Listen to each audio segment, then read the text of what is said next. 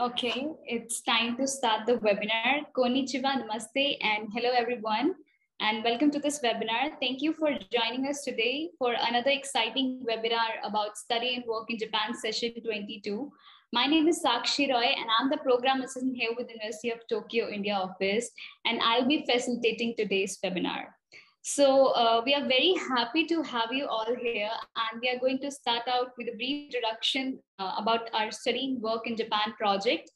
So we are the part of Japan Global Net project in Southwest Asia by MEXT, and our aim is to promote studying in Japan in order to attract the region's excellent students to higher education and research in Japan on behalf of all the Japanese universities through collaboration and networking between overseas regional offices. So being a part of Global 30 project, we provide comprehensive information on Japanese universities at free of cost. We organize education fairs and seminars throughout India, and we manage committees for coordinator for study in Japan as well. So today is the 22nd day of this webinar series, the Ministry of Education, Culture, Sports Science and Technology in Japan. By means of all these sessions, our mission is to introduce Japanese universities to you and to assist you to study and work in Japan. So without further ado, let me share with you our agenda for today.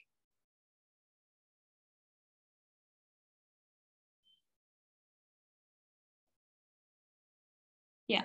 So today's webinar is scheduled for 2 hours, and first we are going to see presentation by Mr. Rei Takahashi, which will be followed by the presentation by representatives of 3 different Japanese universities, which are Ritsumeikan Asia Pacific University, Tokyo International University, and Yokohama National University. And in the last, we'll see a special presentation by Japan Science and Technology Agency. So each university will have a presentation time of 20 minutes. And after each presentation, we have a time for Q&A session of 5 minutes. Just a little bit of housekeeping before we jump into the webinar itself. There is a Q&A pane or a Q&A feature within your Zoom panel. So please, during the webinar, please go ahead and submit your questions to the Q&A panel and not in the chat box. I repeat, please not to use the chat box for submitting your queries. Please submit to the Q&A box because our panelists will be going to looking into the Q&A box to answer your questions. So without further delay, let's start with the presentation on overview of study and work in Japan by Mr. Rei Takahashi from the University of Tokyo, Bangladesh office. So Mr. Takahashi, I request you to please proceed with your presentation with all of us.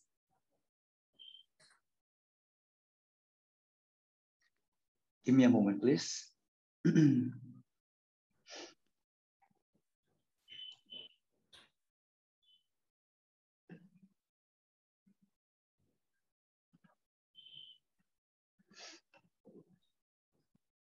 I hope it's visible.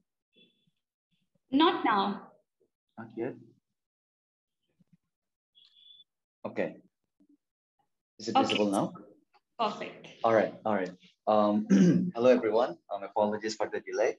So good afternoon, good evening for some to all of our respective viewers and all of our respective universities who were we're very more than happy and delighted to see a wonderful panelist and lots of viewers joining us today. So I am Rei Takahashi, and today I'm working in Japan. Okay. So I think the number one question you guys are having is, why should I choose Japan? So Japan is one of those countries which needs no additional introduction. Everyone knows Japan, and Japan is a very lucrative option for all of our students who are wishing to study abroad, right? So I think there are lots of things to, we can talk about in length, a lot of things about why we should choose Japan. So we have Japan is technologically very advanced and is one of the highest. And if I'm being specific, it's the third largest economy in the world, right? It's very safe. The food is amazing. The people are amazing. The culture is amazing, right? And the list goes on. So I think it's very self-explanatory, and we have, it's also in the slide, but I think we can talk about a few things which are not in the slide, right? So this is not my opinion, but if you consider Japan to be your destination, then it is worthy to mention that Japan is one of the safest country in the world. And by when I say safest, I mean it's ranked number 9 in the Global Peace Index, right? So I won't bore you with the details, but as you can see, Japan has a lot of options. So if you're a student who just graduated high school or college and is looking for undergraduate, Japan could be a very lucrative option for you. And Japan also has higher studies opportunities and potentials. As you can see, we have graduate masters, right? And we also have like postdoc and doctorals, right? So Japanese universities are divided largely into 3 categories: the national, which is run by the government, and we also have public universities, and also we have private universities as well. All right, so you might ask me like, how do I start, or what is the process? I think the process is very self-explanatory. If you want to get into a bachelor's course, you have to take the common entrance exam. And I want to assure you here to all of my viewers is the number one misconception we have about Japan is if I want to study in Japan, I have to learn Japanese language. I'm here to assure you, I will talk about it in details, but I'm here to assure you that there are programs which is taught in English, right? All right, so when you want to go for master's and PhD courses, at first, what you have to do is you have to contact with your supervisor, right? And that supervisor will guide you with the rest of the process. And here, this is very important. And as we've mentioned, Japan is one of the most lucrative options to study in, right? So we might have an assumption that Japan is very, very expensive, and the tuition fees will be expensive as well. So as you can see, this is not my opinion. These are data that Japanese universities are not that expensive. I'm here to tell you Japanese universities are not that expensive. And we've compared it with the United States, which is also one of the most lucrative options. So when we compare side to side, you can see that the public university's tuition fee is so little compared to the United States. And I'm here to tell you that as South Asian country or as a fellow South Asian member, we have, when we say studying abroad destination, US is one of our most popular choices. And when we compare one of the most popular choices with Japan, you can see that Japan is very, very less expensive. Tuition fees public, tuition fees private, right? But this is where it gets complicated. That living expense is actually a little bit high in Japan, right? But I'm here, we will talk about it in details. I'm here to assure you that you don't have to worry about that much. Okay, so here you can see the job opportunities in Japan. So you might ask me that, okay, Takai-san, we can go to Japanese universities, but can we get a job there? Yes, you can get a job there very easily. And the job prospect is huge. The job prospect is huge, and it's really easy to get a visa, right? So we also have another misconception regarding Japan and also with other countries is that we might go to study there. It's a huge investment, but we have to come back to our own country after our studying is over, or after our study visa is over, right? I can tell you, and I can also assure you that in case of Japan, visa procurement is not that hard. You can actually get a job after you graduate, right? And you can see here the average salary after you graduate is 3.9 million yen per year. So even if the expense is very high in Japan, which is actually true, your income will be very high as well, right? So here we can see the leading Japanese companies, and you can also see other global companies which are operating in Japan. And we'll talk about it in details. But what I want you to understand here is that when I summarize it, I would say the number one point to take away from here is that there are programs taught in English, right? And number two, getting a job after you graduate is not that hard when it comes to Japan, right? You can change your visa. You can actually stay in Japan while you work in Japan. All right. Now, another question you might be asking, who are you, right? Who are you to tell us this? I am Ray Takahashi, right? Sorry for the delay in introduction. So I'm actually half Japanese and half Bangladeshi, right? So my mother's Japanese and my father's Bangladeshi. And I'm actually living in Japan, Bangladesh for the last 20 years. So I'm also related in like the coordinating field. So I coordinate Japanese projects operating in Bangladesh. And currently I'm working as the regional coordinator in the University of Tokyo, Bangladesh office. So why does it matter, or what does it actually mean? It means that there is a huge demand, right? I'm going to talk about it in details. There's a huge demand in people like me. And for those of you who are actually interested in studying in Japan, when you go to Japan, when you study in their universities and when you graduate, you actually get a lot of additional skills, which is what?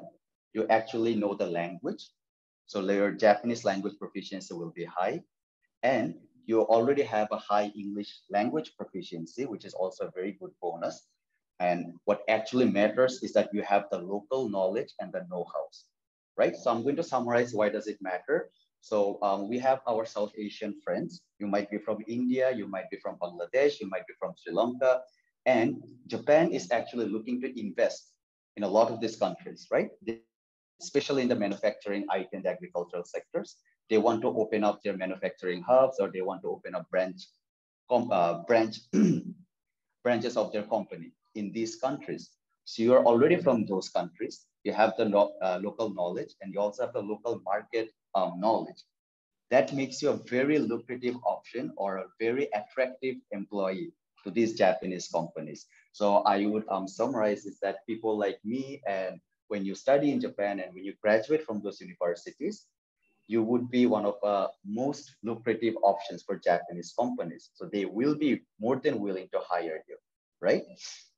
So that will be all from my end. And I'm sure you might have some questions. Please do not hesitate and ask us in the question. As Ms. Sakshi mentioned, do not hesitate to ask me any question or ask us any questions in the question box. Thank you. Thank you, Mr. Takahashi. Thank you for your guidance and for such a motivating presentation. I hope by listening to your experience, it will help students to consider studies in Japan. Thank you very much. Mr. Takahashi, can you please share the agenda slide?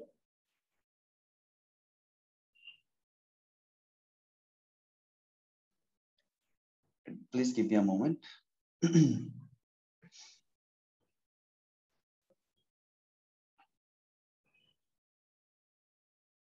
So I hope it's visible. Not now. Okay, it's visible now. Okay, so now let's move on to our next presentation on Ritsumeikan Asia Pacific University. So before moving forward, I'll share a brief introduction about the Ritsumeikan Asia Pacific University. APU is one of the top international private institutions in Japan. The university has a fully English-based curriculum within a uniquely multicultural environment. And most importantly, Ritsumeikan APU have their own career centers, which offers a variety of career planning events and placement support services for students. Strongly encourage you all to take advantage of the opportunity to plan your future by choosing you as a future career option. So now I'm going to hand things over to Ms. Ishana from APU India office. Share us an insight into Ms. Ishana. Thank you for the very kind. May I share my screen? Yes, please. Okay. I hope it's visible. Yes. Okay, great. So picking up from what Ms. Sakshi was explaining, we are Ritsumeikan Asia Pacific University. We're located in a small town called Beppu. I'll get to the map later. Campus, it's on a beautiful hilltop and overlooking the Pacific Ocean with a lot of greenery, as you can see. And as Ms. Sakshi said, we do offer all our courses in English, so you don't need to know any Japanese language prior to coming to our university. So this is what the numbers looks like. We have 5,700 students, and we're mostly focused graduate with 5,500 students, but we also have 200 seats for masters and PhD programs. So it gets a bit more competitive to get a seat at the graduate level. We have what makes us very unique is that we have 47 to 50% international students. We're usually at 50%, but because of the pandemic, we've seen a very slight dip, but I'm sure we'll be back there soon. So we usually have students coming in from 90 different countries, including India. And just to give you a sense, we at any given point, we have about 80 Indian students on campus. So you'd get to make friends from a lot of other countries, as well as people back from your home country too. We have faculty coming in from several regions. You'll have faculty and teachers coming from the US, from Europe, Africa, various Asian countries, etc. So there's a lot of diversity. And we also have a very strong alumni network in all these various regions. So we are a private university owned by the Ritsumikan Trust. The Ritsumikan Trust also has another university called Ritsumikan University. So that one is located in Kyoto, and we are located in Beppu. And a lot of times students tend to get confused. So I just thought I'd clarify that to begin with. Although we operate under the same trust, we do operate as two entirely different universities with a separate admission process. So we are ranked by Times Higher Education World Rankings as 22nd in Japan out of 800 universities overall, and 5th out of the private universities. And this is a really huge achievement for us in particular, because we're an extremely young university. We were formed in the year 2000. So we're just 21 years old right now. And to be recognized in prestigious global rankings is a huge achievement for a young university. So we are located, as I mentioned, in Beppu. So it's in the southernmost island called Kyushu. The biggest city next to Beppu is Fukuoka, if you've heard of that. And of course, everyone knows Tokyo. So we're just basically a 1.5-hour flight from Tokyo. And we are a mid-sized city, which is 120,000 people. So extremely safe, also pretty affordable. It's not as expensive as, the major business cities. And we're also known as a popular tourist destination for onsens, which are hot springs. So we have two colleges at APU. We have APM, which is the College of International Management. And this is at the undergraduate level. So you can pursue a Bachelor of Business Administration here. And the other college that we have is called APS, which is the College of Asia Pacific Studies, where you can pursue a Bachelor of Social Sciences degree here. And our degrees are for duration, like other universities in Japan. We follow the US system.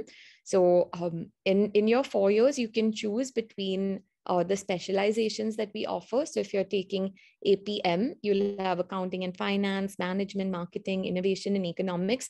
And then there's a whole plethora of subjects under these specializations that you can choose from, a lot of optional subjects. And just to say that your specialization is not something you need to choose right in the beginning.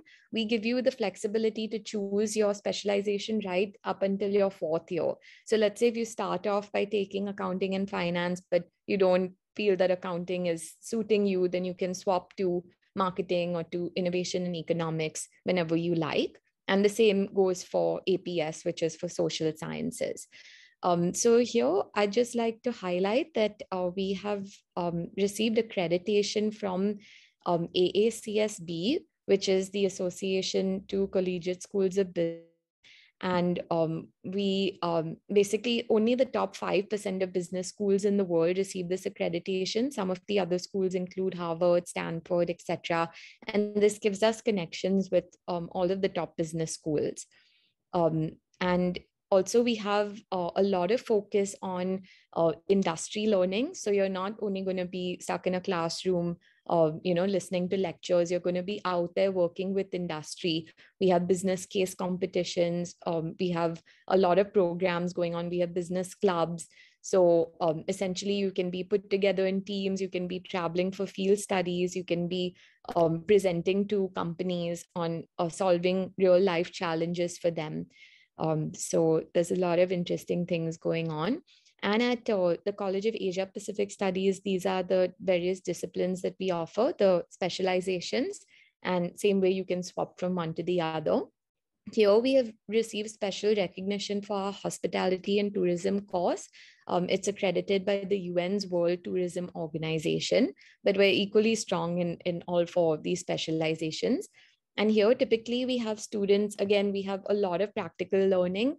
We have hands-on research work, field studies, competitions, etc., and a lot of student clubs focused on environment, focused on media, international relations. So a lot of our students go on to work for the United Nations. They go on to work in diplomacy, so working for ministries of foreign affairs, etc., and of course, even with big global advertising agencies, etc.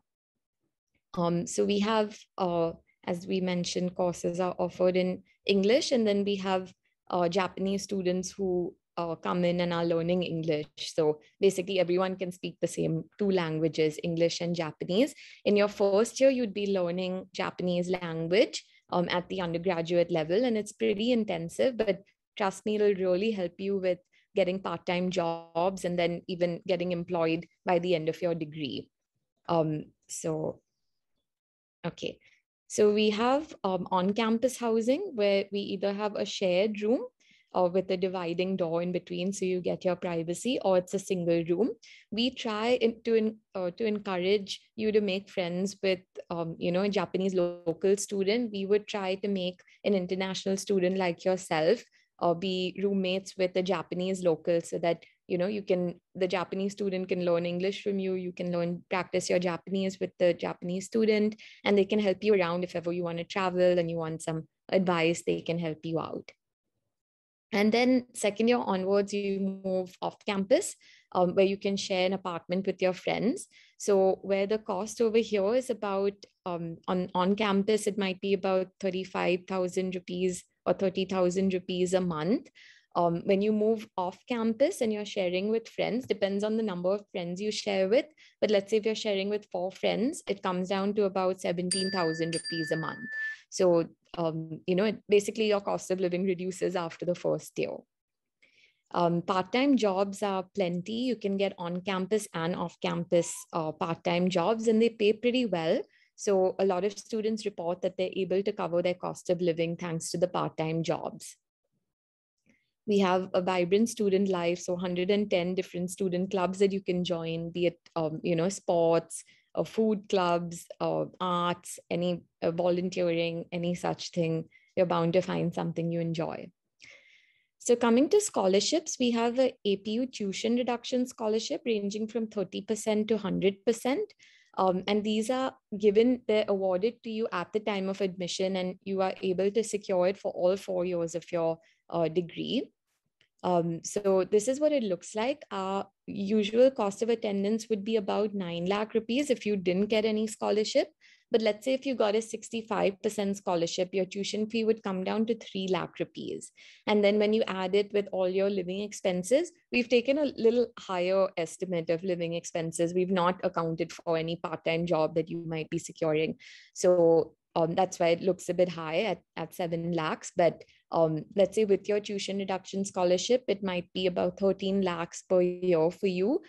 That is if you're not covering your costs if you choose not to take a part-time job, and let's say you just want to, engage in student clubs, etc., then this is what it would look like. And of course, our scholarships go up to 100% as well. We have other scholarships available once you're on campus. So the ANDO scholarship, the JUSTO scholarship are scholarships that Indian students have received. And these pay you sometimes a monthly fee that can cover your cost of living. This is available from your second year onwards. So we also have exchange partners. So you can do a semester or a year abroad choose from 150 exchange partners of ours, and your scholarship will apply here too. So we have a 96% job placement rate. It's not to say that 4% were not employed. It's just that they've not reported back to us about what they're doing. They may have gone back home to work in their family business, etc. We're not so sure. But it is a very, very high placement rate. We have more than 200 companies coming to our campus, especially to recruit students. So even though we're a small town, you don't need to feel like you have to travel to Tokyo or Osaka to get interviews, but rather, you get approached by companies. So these are some of our major employers: Dentsu and United Nations, Apple. I know an Indian student who was working with Apple, Google. So you have all the big MNCs that you may have heard of, as well as startups that we've not listed here. And these are some of the graduate schools. So once you've completed your undergraduate degree, you can get placed at a top business school or top university for your master's. So this is our applications schedule. So we have 2 intakes every year, April and September. And mostly Indian students tend to apply for the September enrollment. Don't worry about memorizing these dates, because we'll try and share the slides with you after this and you can get in touch. So we have 2 stages of the application. It's very straightforward. There's an online application form and an online assessment that you need to take. That's called stage 1. Once you pass stage 1, there's a 15-minute interview that we conduct, which is very, very important for your scholarship. And this is conducted on Zoom. And then once you pass that stage, we offer you admission and we let you know what scholarship we're able to offer you. So our online application requires 4 essays. We require your mark sheets from your 10th, 11th, and 12th grade. We need a letter of recommendation from your school. And we need a language proficiency test for English. This is very important. The only upfront fee that you pay at the time of applying is about 3,800 rupees. And we also look at extracurricular activities that you're able to submit. We don't need you to submit SAT or any of those other standardized tests, but if you happen to have taken an SAT, please do feel free to share your results and we can consider it. Also, if you're taking GLPT exams, let's say you've given your N4, etc., please feel free to mention that in your application, because it could provide you with a slight advantage. And then this is the English proficiency options that you have. There's TOEFL, IELTS, and we also accept Duolingo. So you can take any one of these tests, but here are the cutoffs. For IELTS, it's 6.0, TOEFL, it's 75. Duolingo, we don't have a cutoff yet. That's why the one drawback is that if you submit Duolingo, you also need to submit a form filled by your English teacher. Coming to the graduate school, so we have a master in Asia Pacific Studies, and we offer international relations and society and culture. And then we have a master in international cooperation policy, where these are the various specializations. This is, again, our social sciences graduate school. So here we don't require any prior work experience. You can enroll here right when you graduate your undergraduate degree. We also have a dual degree program called IMAT, which is 1 year in Japan and 1 year in Germany, and it's focused on sustainability science. And we have a PhD in Asia Pacific Studies. So our graduate schools, they're 2-year degrees, the master's, and the PhD is a 3-year program. This is our Graduate School of Management, where we offer the MBA program, and here are the various specializations. Again, a 2-year degree, but please do note that we have a very strict entry criteria where we need you to have 3 years of work experience full-time. So it doesn't count if you've been doing an internship during your undergraduate degree for 3 years. That's not going to make the cut. We need you to have graduated 3 years ago and have had 3 years of full-time work experience in order to apply. And I know it's a strict requirement, but we do, because of our accreditations, we do have to fall in line with those requirements so as to keep those accreditations and keep our rankings. So yeah, and this is the cost of graduate school. Again, don't feel compelled to take this down. It's all on our website. And we have a lot of generous scholarships, even more so at the master's level. So 98% of international students tend to get a scholarship. And since it's only a 2-year degree, there's a lot more scholarships available. And again, all our classes are taught in English. Here we do not teach Japanese language. It's completely optional. You can take classes on the side if you like. And there are a lot of external scholarships like MEXT, Asian Development Bank, and more. Some of these can cover 100% of your tuition as well as your living costs. Yeah, so this is something that we recently announced. So we are one of 37 universities to be able to offer a 2-year visa for aspiring student entrepreneurs. So if you are looking to start a business, you can basically have 2 years through this visa to go ahead and start your business. You don't need a letter from a company saying that you're hired and thus you're able to stay back in Japan with an extended visa.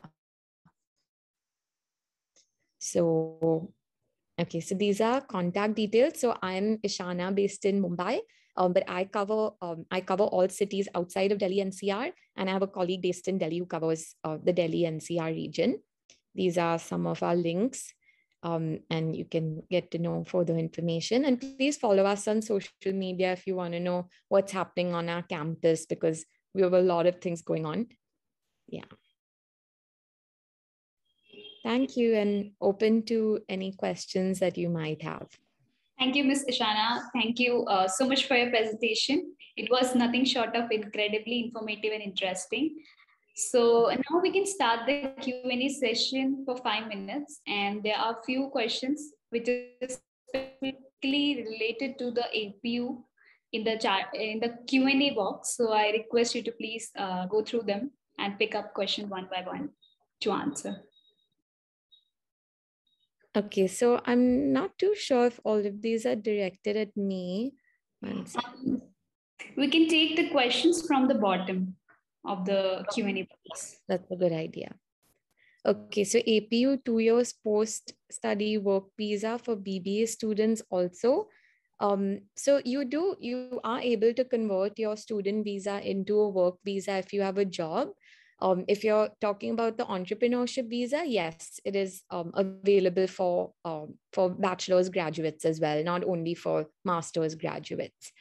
Does APU offer STEM-related undergraduate courses? I'm so sorry, but we don't. We're only focused on business and liberal arts at the moment, social sciences, but maybe in the future, who knows? Okay, 1 second. What's the eligibility for enrollment in international relations, as I'm currently doing master's in Japanese studies? So okay, so we don't, our eligibility is based on your marks. So we look at your last 3 years of education. We won't be, we don't actually judge what background you come from. So even if you're doing Japanese studies and you want to go into international relations, there's nothing that will hold you back. We just see that you're a good student, and we check your English proficiency, we test you through the interview, etc. It's not to do with what you studied before, but more to see how dedicated and how consistent you've been as a student. And that's a good question, because maybe I didn't get to mention that. Let's say if you're a high school student and you studied, you've taken commerce, but you want to, at APU, you want to study social sciences, it's not a problem at all. And same goes for the other way around. And this applies to both the undergraduate and masters. Okay. If I've completed 2 or 2.5 years of working prior to applying for MBA, will that be considered, since I might be completing 3 years prior? Yes. So if you will have completed 3 years of working prior to joining APU, then that will be considered. So at the time of applying, if it's at 2.5 years, that will be perfectly fine. Okay. Is work experience compulsory for all graduate courses? No, only for the MBA program. So not for the social sciences. Is there any entrance exam for getting admission in graduate programs? In engineering, I'm sorry, we don't have engineering.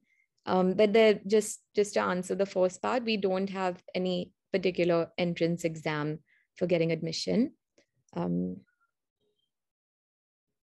Yeah, I think that's all for me.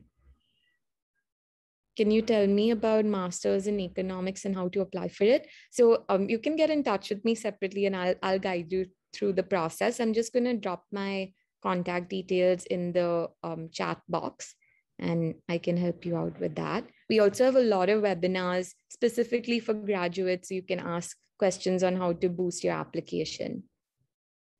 Are there scholarships available for students who have PR of Japan?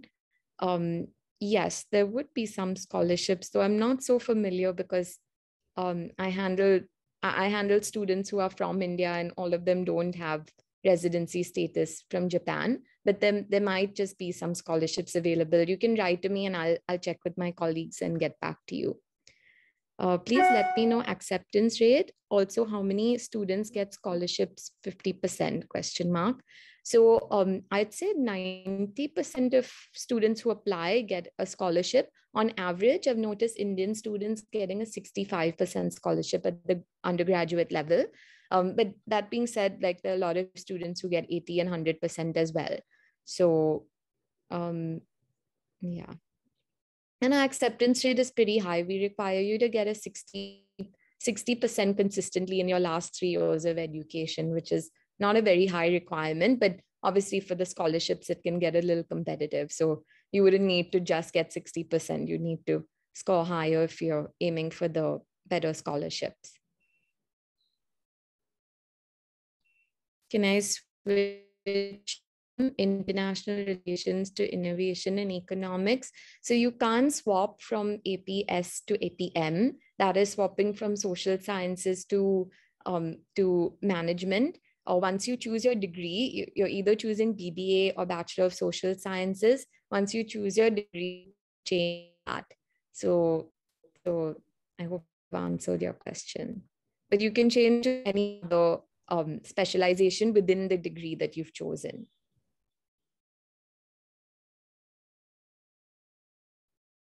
Yeah, I think I've answered. Or GMAT is needed? No, we don't require GMAT. And study gap is okay as long as you can show us how you kept yourself busy and productive in the study gap. But you would need your 3 years of work experience. Okay. Thank you, Ms. Ashana. I guess you have answered most of the questions. So thank you for your time and for guiding the students. And for all our attendees, in case if you have any further doubts, you can directly contact the Ritsumikhan Asia Pacific University. So contact details have been already shared during the presentation. Again, I request Ms. Ishana to please share the important links and contact details in the chat box for students. Yes, thank you so much, Ms. Sakshi. Thank you all. Thank you very much once again. Yeah, can we have the agenda slide, please?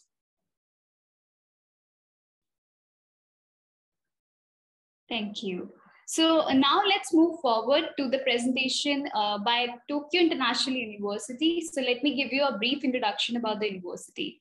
So Tokyo International University is a private university in Japan, provides a wide range of study abroad programs, including an English-based undergraduate degree, providing majors in business economics, digital business and innovation, and international relations. In addition, TIU provides career guidance for students looking for internships and job opportunities in Japan at its well-staffed career development office on campus. So today we have Mr. Ben, the admission counselor. He will be sharing 20 minutes presentation about Tokyo International University. Yeah, Mr. Ben, I request you to please share your slides with us. Thank you so much. And thank you everyone else for joining us today. I think this is really exciting and it's really great to hear from all the other presenters as well. But I'll go ahead and just get started on my presentation.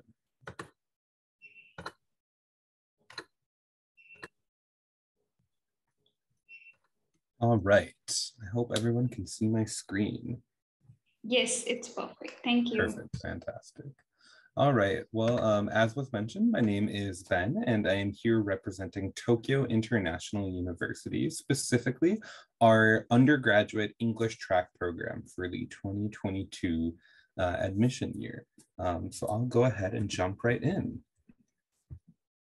So, Tokyo International University is a university that's located in the greater Tokyo metro area, about a 30-minute train ride from the city center of Tokyo in an area called Kawagoe. And our university was founded in 1965. However, our English track program, which is the program that houses the vast majority of our international students, began just 6 years ago in 2015.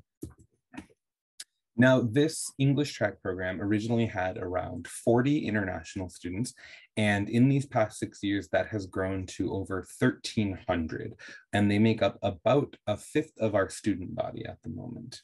These 1,300 international students come from 68 countries around the world, including a number of students from Bangladesh, Sri Lanka, India, Nepal, and many other countries around the world as well. We actually have representatives from every continent on Earth. This is really great, we feel, because it gives you a really diverse perspective in the classroom, because you're always going to be with a number of different students from different backgrounds. On top of this, we also have an extremely diverse international faculty as well. Around 65% of our faculty come from outside of Japan, and they come from all around the world as well. So we have professors from the US, from Kenya, from Canada, from France, from Syria, Turkey, Indonesia, India, Sri Lanka, Taiwan, Korea. So you're going to be getting kind of those diverse viewpoints and that really important kind of global perspective from both your professors and your fellow students as well. I did mention that we are located about 30 minutes by train from the city center of Tokyo. However, for many of you who would be looking to join our university, we have really important news. We're opening up a brand new campus right in the city center of Tokyo in an area called Ikebukuro. This is going to be our global campus. So for the vast majority of our international students, this is where they'll be taking their classes. All of our English track courses will take place here. And we're opening it in 2023, so about 2 years from September of this year. So for many of you who will be joining us next year, this is where you will be taking classes your, I guess at the very earliest, your sophomore year and above. So this is really exciting, and I think it'll provide a lot of opportunities, particularly when you're maybe job hunting post-university. So we'd like to talk a little bit about Tokyo. You know, Mr. Takahashi gave that wonderful presentation about why Japan is such a great place to study. You know, it's extremely safe. It's, you know, surprisingly affordable compared to a lot of other places. But we'd like to talk about why we think Tokyo itself is such a great place for students. It's been ranked as the second best student city in the world by QS Magazine multiple years in a row. And this is due to a combination of factors. You know, there's really great and reliable public transportation. So there's trains everywhere, and also, you know, subways, buses, metro. On top of that, it's just a really fun city for students to live in. You know, there's kind of a little bit of everything for you to do. And then also, I think something that should be pointed out is that it's surprisingly affordable compared to other large cities around the world, like London or New York or Sydney. So it's actually a really great place for you as a student. And as somebody that has done part of their undergraduate career in Tokyo, I can just say from personal experience, it's a really great place to study.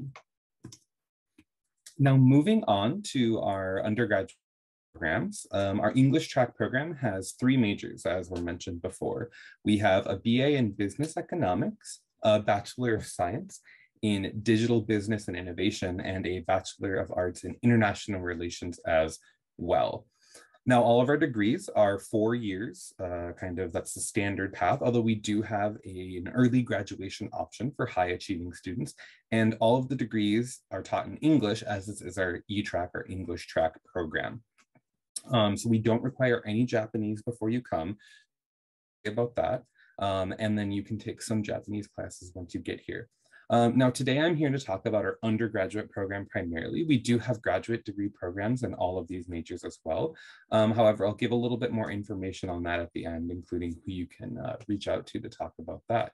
But why don't I kind of just hop into our majors? So our first degree program is a Bachelor of Arts in Business Economics. Now, this is kind of your more traditional business degree. We have 5 different focus areas that you can really choose to kind of hone in on and really refine your skills within those areas. Those are things like management, marketing, finance, things like that. This program is really great because our professors, they're often leading researchers in their fields, and they really care about giving you kind of practical knowledge that you can use outside of the classroom.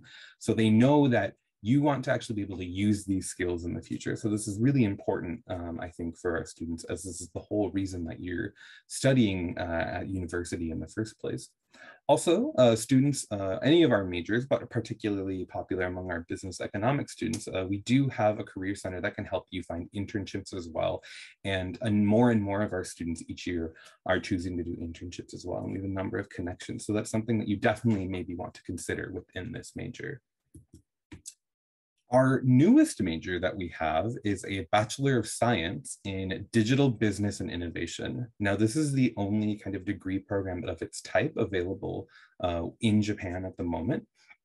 And we think it's a really modern major. It kind of looks at the intersection of the business world and technology and IT. So it's a really modern major and really relevant for students nowadays.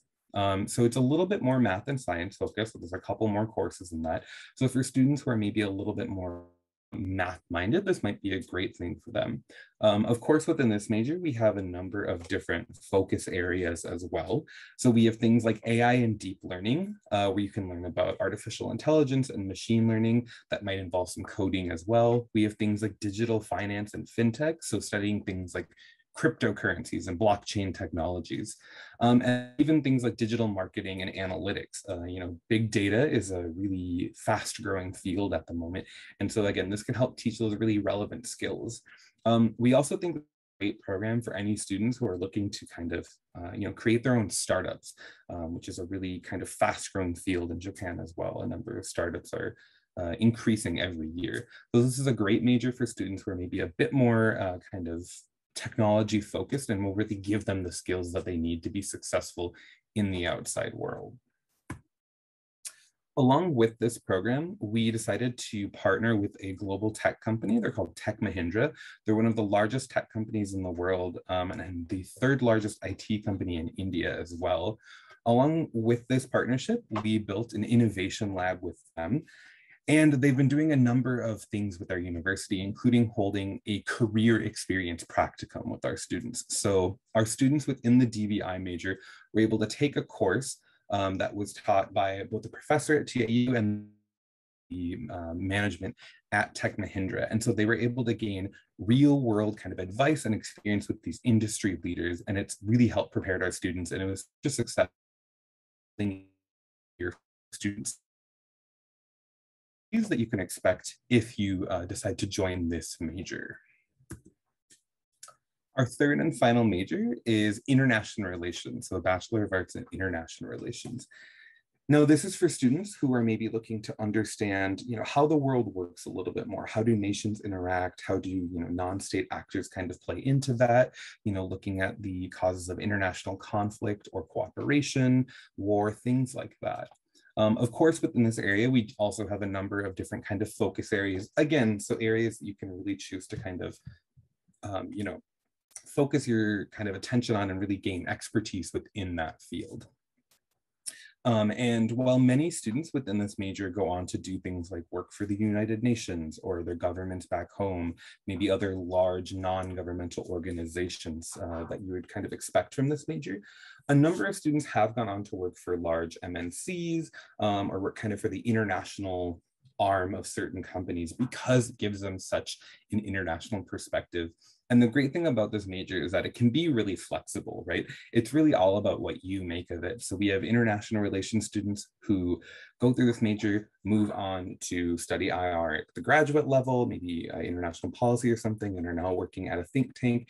And we also have students who took this major, decided to do lots of internships during their time at university, and immediately went into the workforce and are now working, doing like international PR for a company.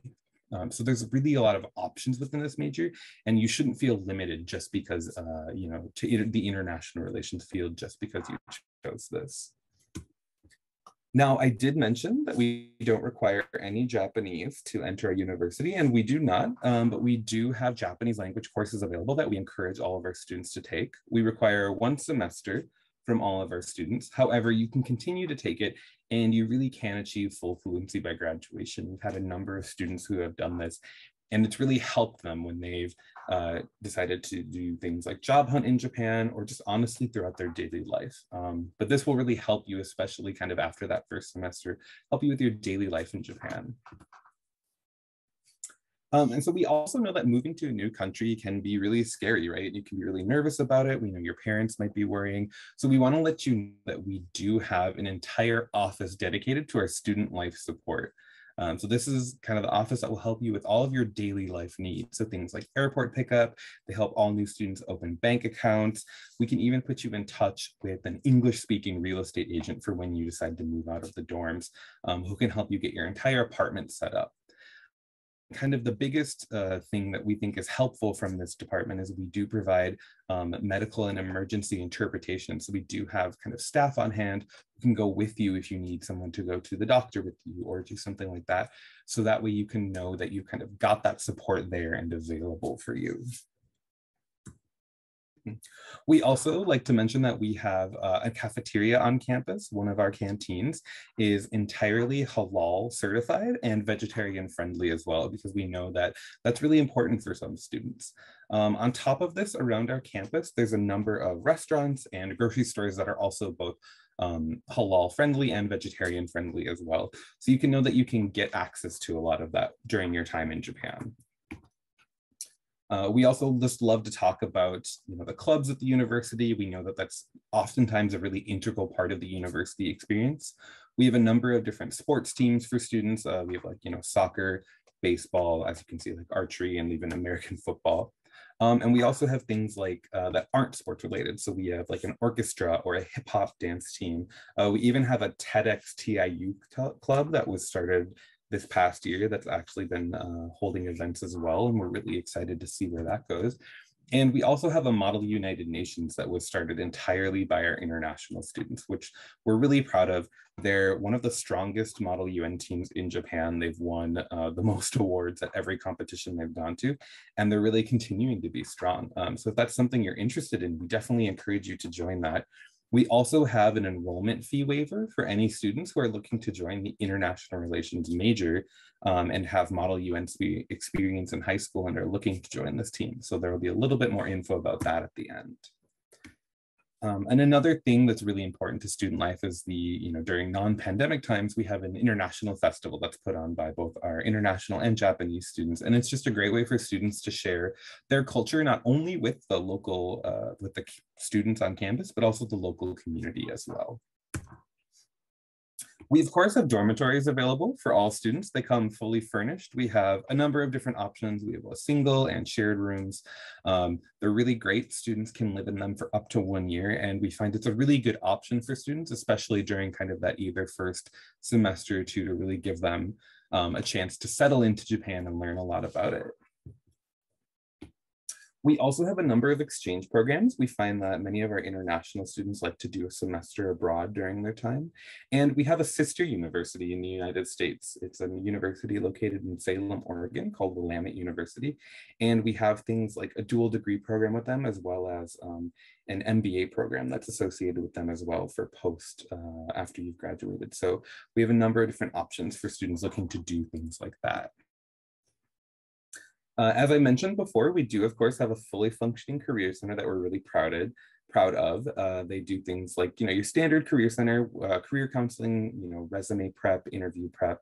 They also bring companies to campus to hold information sessions. They have a career fair, and they've often introduced students to companies as well who are looking to hire international students. We can support both English and Japanese job hunting activities. We have a number of staff who are fluent in both languages, and oftentimes even more than that. But the thing that we're really proud of is that for international students, we have a 95% job placement rate for students prior to for international students. So we're really, really proud of this, just because we know that this is really important to students. Finding that job is often really scary. and can make students really nervous. But we have done a really great job, and we expect that number to continue to go up even more. But if maybe, that's not maybe your path, maybe you're not looking to job hunt during your final year at university, students can apply for a job hunting visa as well for up to 1 year. And that's also through a career center. So that's something to consider. In kind of the last end of my presentation, I just want to talk a little bit about, tuition and our scholarships. So as you can see, it's about USD, about $12,000 to $13,000 per year at our university. However, we do have merit-based tuition reduction scholarships available. Now, these are applied for at the same time that you apply for admission, and I'll go over a little bit over the criteria in the next slide. But over 90% of our students are receiving some form of scholarship, and they come at 4 levels: 30, 50, 80, and 100% tuition reduction scholarships. Again, we're really kind of proud of how many students are able to get these scholarships, and even something like a 50% scholarship can really help students in their overall costs at university. And we also have that Model United Nations enrollment fee waiver that I mentioned before. So if you're looking to major in international relations and have Model UN experience, that's definitely something that you should reach out to us about. On top of that, we'd like to talk about the JASO Living Expense Scholarship, because we have an over 95% acceptance rate for international students, and it provides just a monthly stipend for your first 6 months or 12 months during university in Japan, and it's about 450 USD per month. So this is a really great way for students to really kind of be able to support themselves during that first year. Students can also work part-time in Japan, up to 28 hours per week. We find that the average wage around our area is around 10 USD per hour. And we also have a number of on-campus jobs available as well for our students. Now, going into that eligibility that I mentioned, so kind of the standard screening process at our university is we require, of course, your high school transcript. We require 1 English proficiency test, and then, of course, a personal statement. There's kind of a prompt that you answer, and then a letter of recommendation. And then if you have any extracurriculars, you can feel free to put those in as well. Now, for the English proficiency test, we just require 1. So we accept IELTS, TOEFL, TOEIC. We accept the Duolingo test. We accept the Pearson test, the Cambridge test. And then if anybody here is studying in an IB program or IGCSE program, you can also use either your IB English score or your O-level English score as well to apply. Our minimum requirement is a 5.5 on the IELTS for anybody applying for their first year. However, of course, if you want to get a better scholarship or a higher chance of admission, it's better, of course, to get as high as you can on those English proficiency tests, as well as write, as good of an essay as you can, and make sure that your grades are as high as they can be as well, as those are going to be kind of the primary things that are looked at for both your admission and your scholarship, as it is merit-based. So just keep that in mind. And then finally, you can just take a peek at the key dates for both our April and our September intake. So for April, we've already had 1 application period, but we have 1 coming up next month, and then another in November. And then for September, which I believe is the vast majority of students are looking for, we have our first application period this November, and then 3 more next year, 1 in January, 1 in February, and then 1 in April. So I believe that is it on my end for my presentation. However, I know that there might be a number of questions as well. So I can go ahead and start answering those. Thank you, Mr. Ben. Thank you for your enlightening presentation and guiding the students to consider higher studies in Japan. We can now look into the Q&A box for helping students with their doubts. Yeah, perfect. Yes, so somebody asked about how many students get scholarships. So again, around 90% of our students are getting scholarships. They're getting, again, anywhere from 30% to 100%. I don't know the exact rates kind of on which one, but what I can tell you is that, of course, the higher the scholarship, the higher kind of scores and things we require, but our average student is getting somewhere probably around a 50% scholarship. So most students are getting something like that. And then people are asking about masters, which I should mention. So we don't have any master's programs in engineering or any hard sciences like that, just so everyone knows. Our master's programs are in international relations, economics, and digital business and innovation. And then we have PhD programs in economics and digital business and innovation. I work in the undergraduate admissions team, so I can't really give too many more specifics about the requirements for that. But what I will do afterwards is in the chat, I will post the link to our graduate website as well as the graduate admissions team, who I really encourage you to reach out to because they'll be able to work with you more one-on-one. And they do kind of prefer to work with students more directly because each student is kind of so unique. And another thing that I just want to mention as well is that we do have students that apply for our graduate programs who didn't necessarily study that in undergrad, and that's totally fine. Just, you need to be able to talk about why that is. And that's also true of our undergraduate. Maybe in high school, you studied more kind of math and science, but you're looking to apply for international relations. It's definitely something that you can do, and we'll be looking at that. Yes, so we don't have any electrical engineering, sorry about that. And we don't have any mechanical engineering as well, I apologize. Somebody asked about our AI program. Yeah, so digital business and innovation is the kind of major that you'll be under. And then one of our focus areas within that is AI and deep learning. So we have a professor, his name is Dr. Kulkarni, who is kind of the leading researcher in kind of AI and machine learning and like that. So if you're looking to study things like that, I think that's a really great major that you can go into. Yep, I'll be posting the contact information for our graduate programs afterwards in the chat. So if you have any more questions about that, please refer it to them as well. We don't have any social work courses. The majors that I outlined earlier are the 3 majors that we have. And then somebody asked, what is the best for students from a computer background? So I think if you're looking to continue to kind of study, maybe some programming or kind of more science and math related stuff, I think that our digital business and innovation major is a great program for students who have a computer background. It'll really give you a leg up and you'll really be able to kind of, I think, expand your knowledge even deeper into that field. But if you're looking maybe to go into something like international relations or something like that, you definitely can. I just think if you're kind of trying to utilize that experience that you already have, I think DBI is a great option. We do not have an MBA program, which I can answer.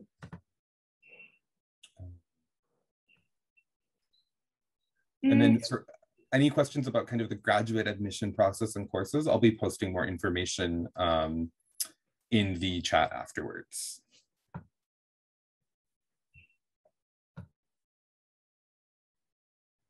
Oh, and then there's a really good question, I think. So somebody asked within kind of the 6 focus areas for DBI, can they only study one topic? No, so you have, within your major, you'll have a number kind of required courses, and then you'll have a large number of elective courses that you can take as well.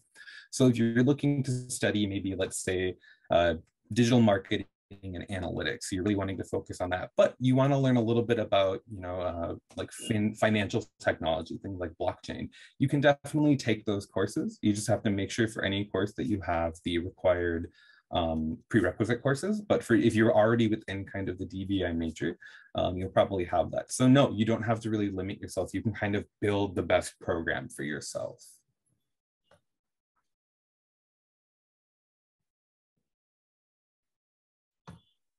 We don't have any electronics courses for anybody who's asking. The DBI course, somebody asked how many semesters it contains. So our standard kind of program for any degree program is 8 semesters for undergraduate students. And however, we do have an early graduation option for any students in undergrad that is available as well. But that's something that you apply for after your first year at university. And then somebody else asked how much marks are needed for entrance into our undergraduate program. We don't have any kind of hard cutoff for that, as it is kind of a holistic application, right? We're looking at your marks, your English proficiency test, your personal statement, as well as your letter of recommendation, things like that. So we try not to give kind of an exact answer. What I can say is that for your English proficiency test, we do need a minimum of, like, for example, on IELTS, a 5.5, and of course the higher is better. But the rest of the application is really holistic. So there's no need to worry too much, just do as best as you can and then work really hard at each part of the application. And we don't have any age limits as well, unless you have gotten a GED, in which case you do need to be 18, but there's no other age limits besides that. And then I think my time is up, so I can continue to answer a couple questions by typing. I don't want to take up too much time, but thank you so much, everyone, for listening, and thank you for all the wonderful, wonderful questions. They were, I think, super important, and I really appreciate your time. Mr. Ben, there is one question from a student. Yeah. Does TIU accept exchange student? Oh, yes, we do accept transfer students as well. So if any student is looking to transfer, we definitely accept transfer students. We have a number of students that apply every year, and they also can apply for scholarships as well. So I'll post again the links to our website and stuff. So please make sure to check out the transfer student application guidelines. You'll need to do one more piece of paperwork just about the current university you're at, but we would love to have you. Okay. Thank you so much, Mr. Ben. Thank you once again for your presentation and for answering all of the questions. And also, I request you to please share your contact details and other important information in the chat box for the reference of our attendees. Thank you very much. So can we have the agenda slide, please? Thank you. Now we'll have our next presentation by Yokohama National University. So let me give you a brief introduction about the university. Yokohama National University is one of the top public universities in Yokohama City, Japan. The university comprises of 5 graduate schools and 4 undergraduate faculties. For those who want to study in English, YNU offers 11 programs on the undergraduate and graduate level in the field of urban sciences, economics, business administration, law, and infrastructural management. So in addition, all courses at the Graduate School of Engineering Science are taught in English at YNU. Now I would like to invite Professor Omori from Faculty of International Social Science to share us an insight into the university. Yeah, Professor Omori, kindly please proceed with your presentation. Hello, everyone. My name is Yoshi Omori. I'm a professor of economics at Yokohama National University. I'll be talking to you about our international MA and PhD programs as a director of the program today. Let me share the slide.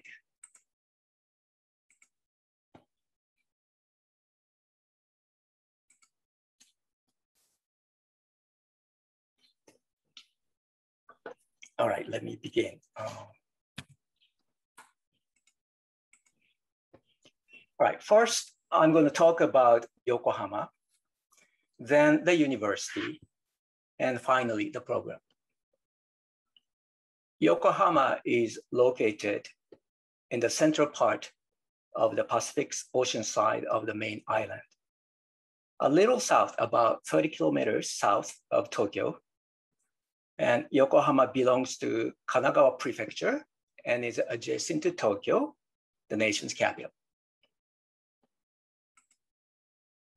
A 30-minute local train ride on JR Yokosuka Line or Tokaido Line from Tokyo Station will bring you to Yokohama Central Station. From Haneda International Airport, you can reach Yokohama Station in about 20 minutes by limousine bus or train.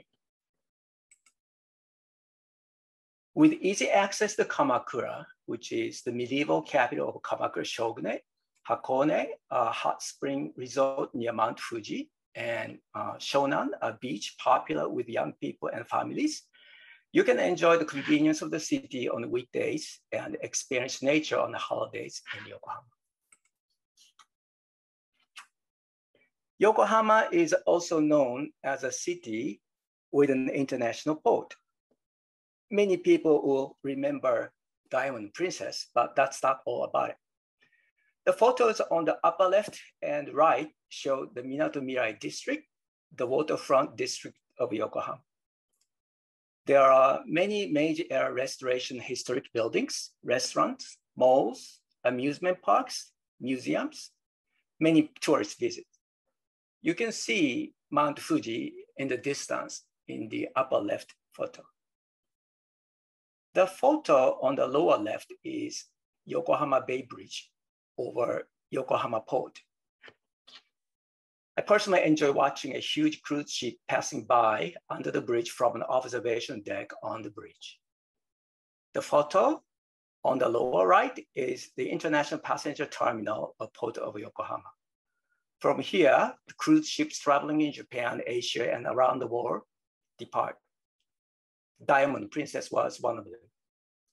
At the top of the terminal is a wooden deck walk and lawn. The view of the boats and the city from there, especially in evening hours, is wonderful. When the sun goes down, many people visit the waterfront district of Yokohama to see the city lights.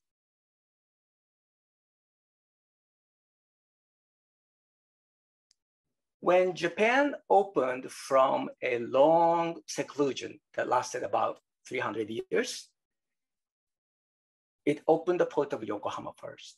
And you can witness the history of the opening of Yokohama. Many historic buildings of the foreign settlement remains in the city.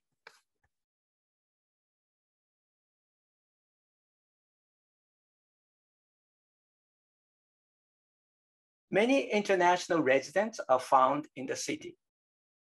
And it's not difficult to obtain seasonings and ingredients from abroad.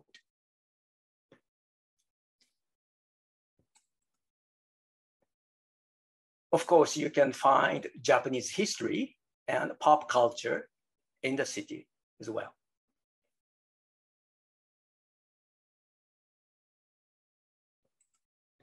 As for the climate, there are 4 distinct seasons with very hot and humid summers and chilly winters. Fortunately, there is little snow in the winter.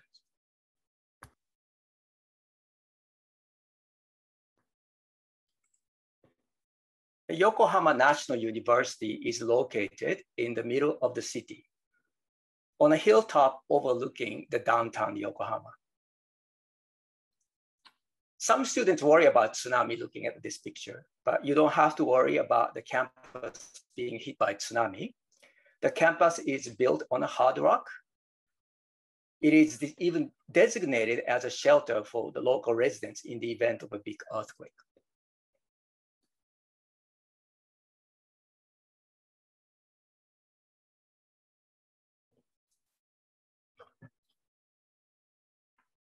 The Yokohama University was founded in 1874 and has 5 colleges and 6 graduate schools. The economics department is in the Graduate School of International Social Sciences. About 100 international students study at YNU.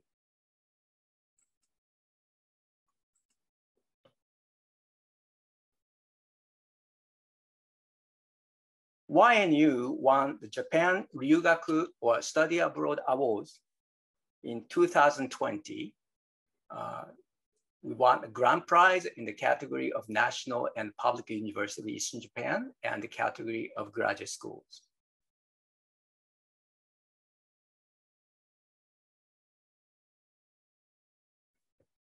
Now, let me talk about the programs. So the economics department offers all English graduate programs, both at the master's level and the doctor's level.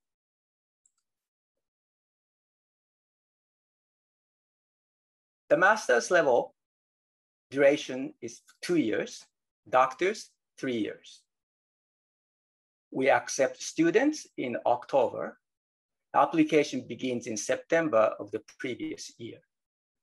We offer 3 MEC scholarships, 1 for an incoming master's student and 2 for incoming PhD students. The programs have a very narrow focus: international economics and political economy, or alternative economics, so-called, which is the reason why we have difficulty in attracting many students, unfortunately. Many of the faculty members in charge of the programs have doctoral degrees from either universities overseas or universities domestic. We have about 25 years experience in running international programs for the World Bank Japan Joint Scholarship Program students, which ends this year, unfortunately.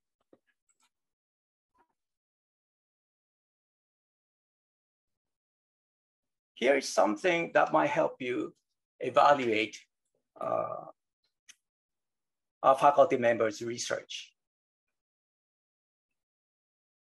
Yokohama University is unfortunately not a very top university, but it is among the top 10 or 11 universities in the field of economics in Japan.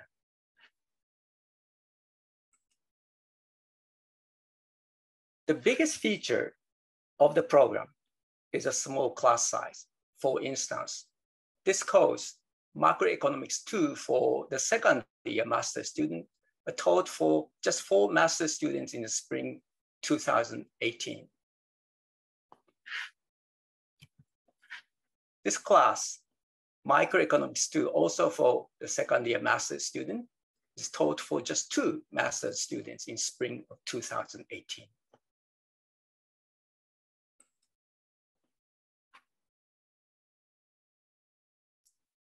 The students come from various countries, as you can see. IMAP stands for the International Master's Program. IPHD stands for International PhD Programs. Our programs are very small, but the students' diversity is very large.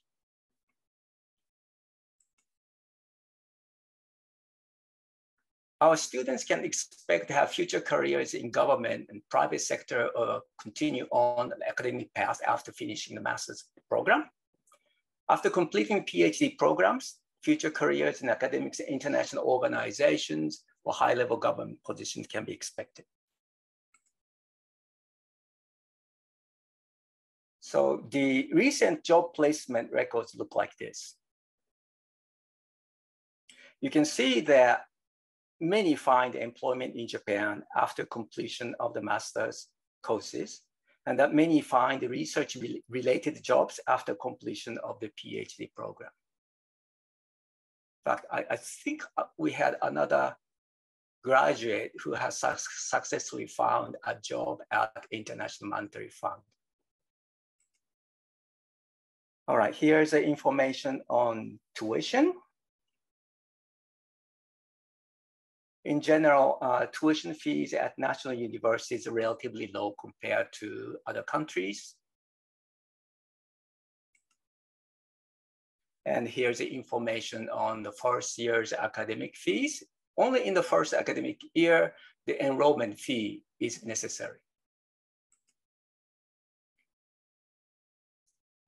There are 4 dormitories of different quality and costs, as you can see. And international students are given priority in those.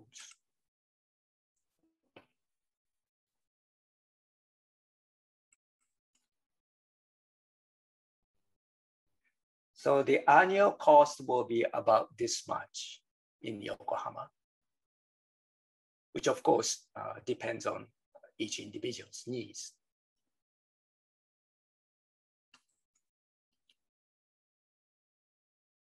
We have 3 kinds of tuition waivers: full, half, and 30%. And most international graduate students receive some kind of tuition waivers.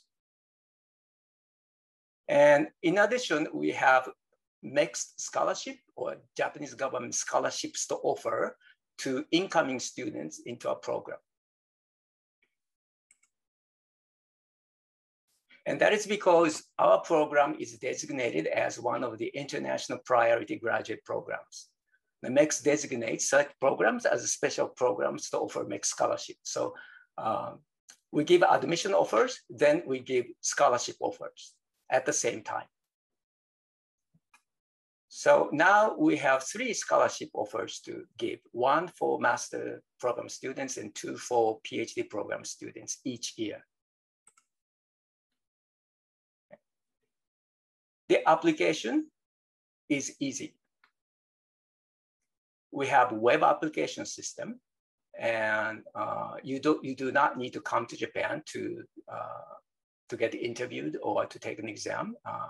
Everything is done by document and IP form interview. No minimum GPA. We have language requirements as shown.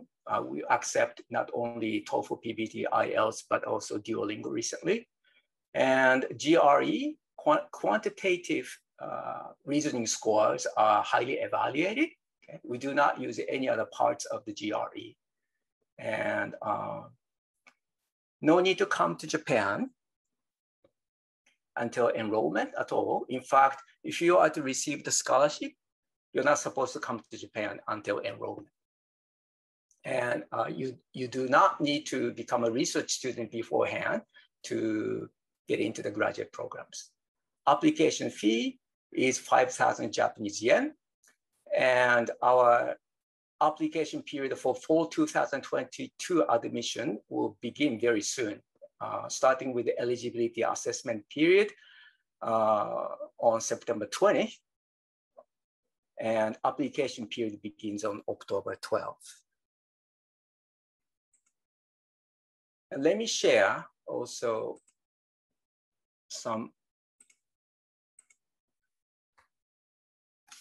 top secret information on our admission and scholarship facts only in this Zoom session. Okay, so okay, as you can see, we offer mixed scholarships, but you often see zeros like this here. Okay, that means we did not have any applicants who satisfied the requirements on age and nationality, residency, okay? Which is the reason why we often fail in giving away mixed scholarships that we are able to give. This is for the recent years, and in the past, we have some years in which we failed to offer mixed scholarships. We have, unfortunately. So we're looking very much forward to the application from excellent students in Southeastern Asian countries. That's all for my part, and let me try to answer some of the questions you may have.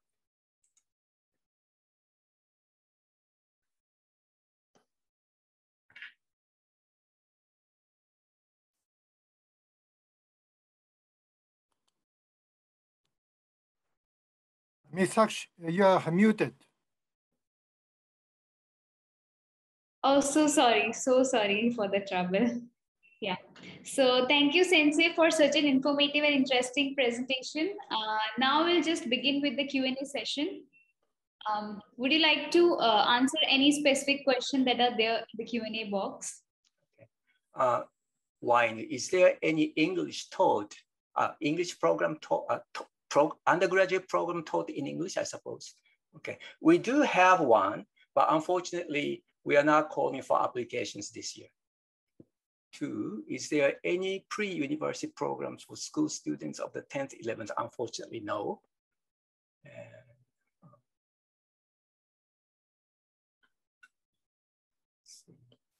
How to find professors? Is it through embassy of the university for PhD? As far as our program is concerned, you don't need to find professors. All you have to do is to simply apply to our programs. You can see the faculty profiles on our website, which I will post on the chat space later.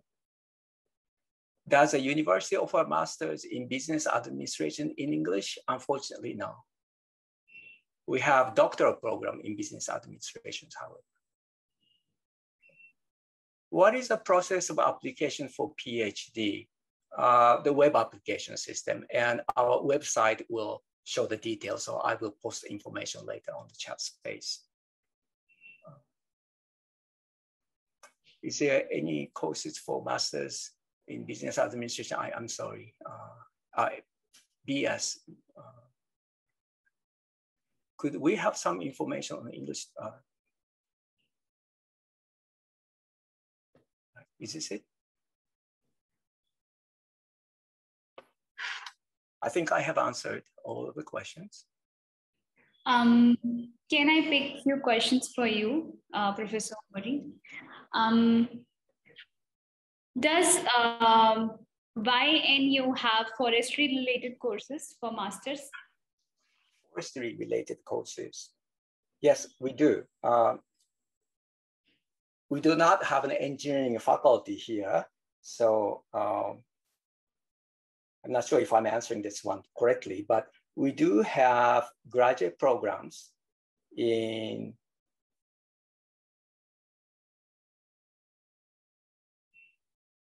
chemistry and life sciences. Could this fit maybe? We have master's program in mechanical engineering, material sciences and ocean engineering, chemistry and life science, mathematics, physics, and electrical engineering and computer sciences, international development engineering, international infrastructure, and infrastructure management. Okay, thank you.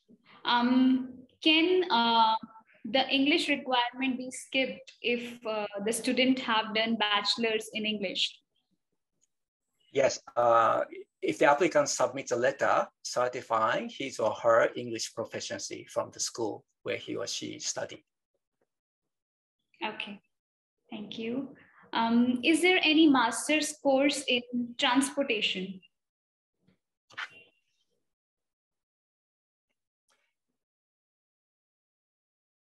We do not have a master's course in transportation, but you might be able to study it under the infrastructure management program or international infrastructure program. Please check our website. All right. Does YNU have MTech course, Masters in Technology course in Computer Science and Engineering? Yes, we do. We do have Masters in Mathematics, Physics, and Electric Engineering and Computer Sciences, where you can study the computer sciences. All right. Is there any course for MBBS undergraduate program? Unfortunately, not now.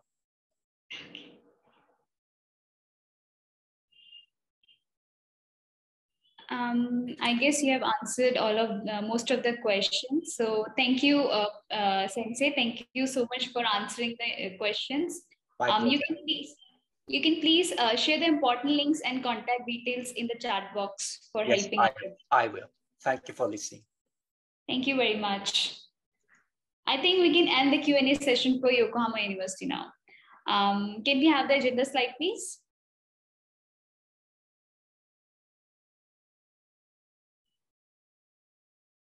Okay, we can now move on to our final presentation of the day by Japan Science and Technology Agency.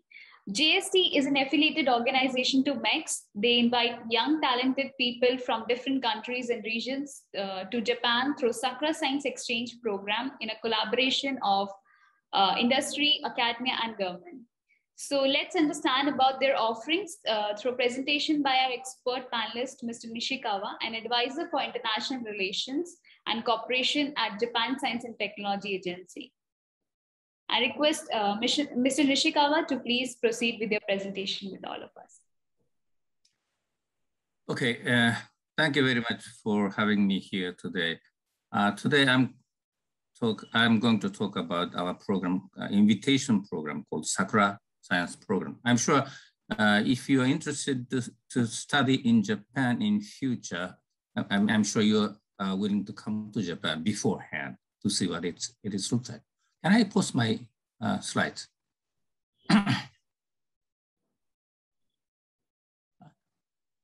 This agenda slide has to be taken down, right?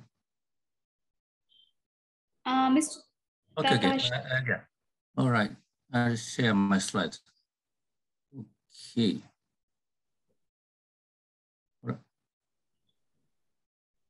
Okay. The program is called the Sakura Science Program to be carried out by Japan Science and Technology Agency. And this JST is a research funding agency under the Ministry of Education, Science and Technology of Japan. We are one of the largest research funding agency. And then this is the office, India office in New Delhi. Actually, I set up this office in the year 2015 together with the University of Tokyo India office. So we were running the office together in New Delhi, just north to the Deer Park. And this is, which is very close to IIT Delhi and Department of Science and Technology and JNU and so on. So very, very convenient location. So we do this, as far as India is concerned, we are carrying out some joint research programs with India. We are funding such research programs, joint research programs. Like this is just an example. These 3 projects are related to ICT programs. So for example, this program, University of Tokyo and IIT Bombay is working together. And this second program, University of Tokyo and IIT Hyderabad is working. And then number 3, security, Internet of Things. And then Kyushu University and IIT Delhi is working. And some other programs are also available we are doing it together with India, for example.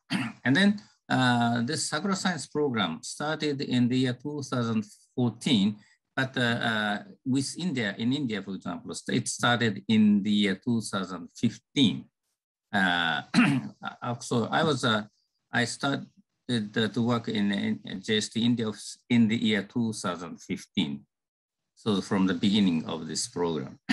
So this is a short-term introductory invitation program. So the term period for stay in Japan is about 1 week, maximum 3 weeks.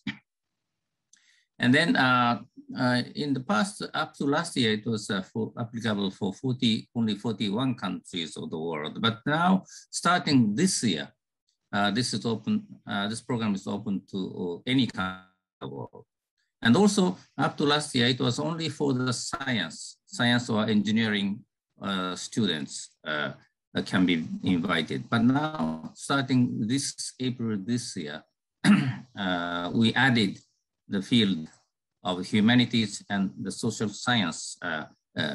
So almost any students can be invited by this program. And then this program has 3 components, but the last component is type 1, that is open application program. So that means you should have a host or receiving organization in Japan. That is, for example, high schools in Japan, universities, research institutes, private companies, NPO, NGOs, and other organizations in Japan can become the host organization or applicant of this program. And then receiving organizations in Japan submit the proposal, Sakura Science proposal to JST. And we evaluate the program. And if we consider it appropriate, then we approve and award. And then implementation of the program is by the receiving organization will be carried out. And JST will pay for the almost 100% expenses. So this, you can come almost free of charge to Japan and spend about 1 week or maximum 3 weeks in Japan.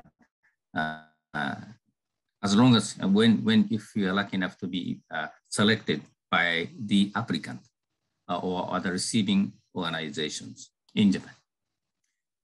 So there's an age limitation. It should be in the range of 15 years above and then also 40 years below and below. So this program is meant for fairly young generation. And you should be a very high performing student or aspiring talented student. You have to be a very good student or researcher in Japan. And then you should be able to speak in English. Of course, you have no problem with this. And the condition number 4, those who have not stayed in Japan is eligible. That is, if you already studied in Japan for 1 year or so, then you are not eligible. But if you just visit Japan as a tourist, it is okay, no problem. Of course, you have to be selected by your school or by the receiving school or universities, receiving organization. These are the conditions are there. And this is just example of the implementation by the University of Tokyo. University Tokyo was awarded, and then they invited 110 students, computer science students from, for example, IIT Delhi, IIT Hyderabad, Kharagpur, Madras. This is in the year 2019. They stayed about 3 weeks and do some joint research programs in University of Tokyo. And these are the names of the universities, which major universities who have already applied and awarded these programs. So this is a number of invitees which these universities already invited. That is, for example, number 1 is Miyazaki University. They already invited 757 people from outside Japan. And then number 2 is Okayama University, Osaka University, Tokyo Metropolitan University, Shibaura Institute of Technology, Kyushu Institute of Technology, University of Tokyo, Tokyo University of Science, and so on. So all these universities are top universities in Japan. And because this program is limited to only science engineering students, so some universities were not eligible up to last year, but starting this year, I think the number of universities will increase. The universities which do not have such engineering or science courses can also apply for this programs starting this year. This is a total number. This, as I told you, this program started in the fiscal year 2014. And the number of invitees are gradually increasing almost every year. And then total over 33,000 people have been invited by this program. And biggest number is from China, 10,000. And then Thailand and then India comes to number 3, 2,849 people already invited to Japan by this. So, and then those who came to Japan, visited Japan by this program automatically become the member of Sakura Science Club, which is an alumni association of Sakura. So, for example, this just example, this girl, she was invited to Japan by one of the Japanese universities by this program, and then she was selected, she became the university, a student of University of Tokyo in the last year. And another student among the same group became was successful in the entrance examination for the Hokkaido University. So 2 students out of this one group became the Japanese students. I mean, Japanese student in Japanese universities, top universities. So this is a alumni meeting in India, for example. This first alumni meeting was organized in 2018 at the ambassador's official residence in New Delhi. He is an ambassador at that time. And our main guest for this ceremony was Professor Vijay Raghavan. He is a principal scientific officer to the government of India. He's a top scientist one of the top scientists in India. And then that time we selected main coordinator for the India Alumni Association. So Dr. Jitendra Chu, he also visited Japan by this program. He's an assistant professor of ISA Pune. He's now, he is the main coordinator of this association. That means the president of this association. And there are, currently there are more than around 10 coordinators working for him together, working together. And the second alumni meeting was held in the year 2020, February, just before the COVID-19 started. So this was held at the IIT Delhi campus. So I'm here, and these are the participants. And this is a ambassador, Japanese ambassador here. And then third meeting of India alumni was held only online, because on internet, because of this COVID-19. But that time also we had a very good guest from guest speakers from India. These two speakers were, I'm sure, Pravasi Bharati Samman Award receivers, who are prominent professors in Japan. Of course, they are from India. So this is a picture. He's the top here. He's a Jitendachu, Dr. Jitendachu. He's the main coordinator, and the ambassador of Japan, ambassador of India also participated, and also Mr. Miyauchi of University of Tokyo, India's director. He also participated in this program. So also we had this program in Sri Lanka, also Vietnam and Malaysia and Thailand, and also Indonesia. We had this kind of similar alumni association meeting. Also, we had alumni in Japan, also Sakura alumni in Japan, and also had a meeting also this year, March this year. So this program, I want you to make sure the most important thing, if you want to come to Japan by this program, you have to be a student, or of course you can be a member, faculty member of school or a university, because as a sending organization. And then so sending organization must have a partner receiving or host organizations in Japan.